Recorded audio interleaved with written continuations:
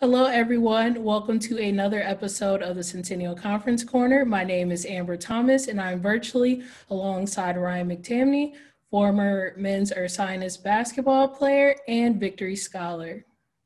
How are you doing today, Ryan? I'm good. I'm good. Thank you for having me. Yeah, so I first want to congratulate you on becoming a Victory Scholar. Can you tell us how life in Ireland is going and a little bit more about the program? Yeah, of course. So everything's been good so far. Definitely a little bit different because of COVID. There's been obviously some restrictions, but I guess that's kind of the new norm right now. But yeah, everything's been good. Started to practice with my club.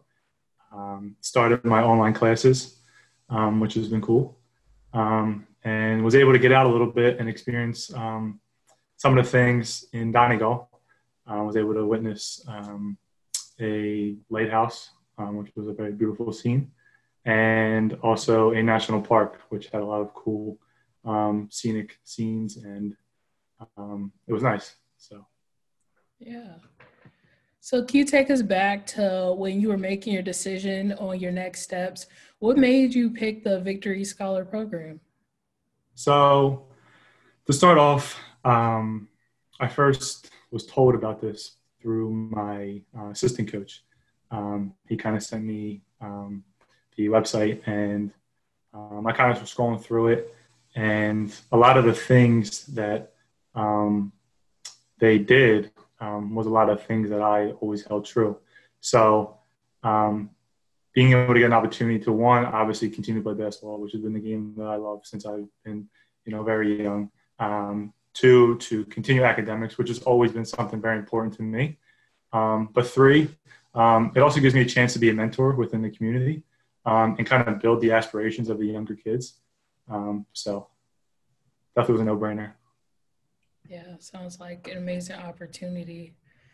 So I know you're only about like a month into life in Ireland in the program, but can you tell us a little bit about what your future plans are? Yeah.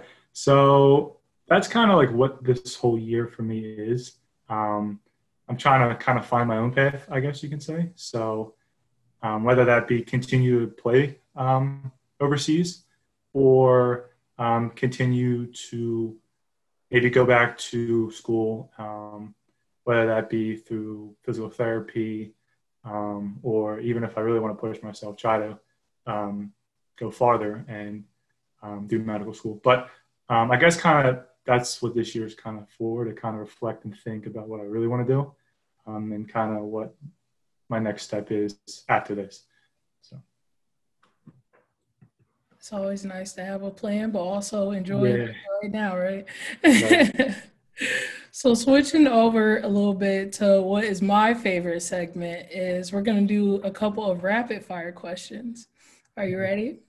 Yeah. Okay. So the first one is, what is your favorite sports figure and like who do you admire the most? Um, Definitely Kevin Durant, I'd say. I've always looked up to him.